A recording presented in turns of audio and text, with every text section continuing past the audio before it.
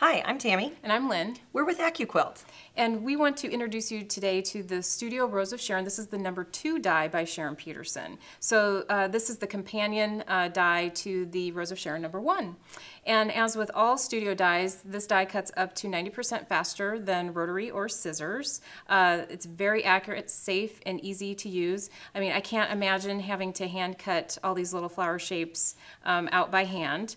One of the great things about studio dies is that you can just use up all your scraps and just cover the shape that you want to cut. It makes it very quick and easy.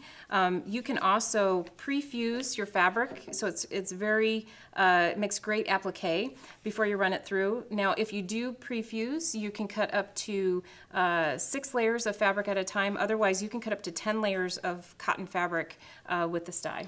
I see here, I just had an idea that if you took a strip of fabric with a fuse on it, or again, scraps, it's perfect. Sharon really talks about how to use up your fusible or use up the scraps when she's cutting. Sharon's a best-selling author of quilting arts, and this is a lovely Rose of Sharon. Like Lynn mentioned, it's Rose of Sharon 2 to match with your Rose of Sharon 1. Here's an example of the Rose of Sharon 1 flower that we've put together.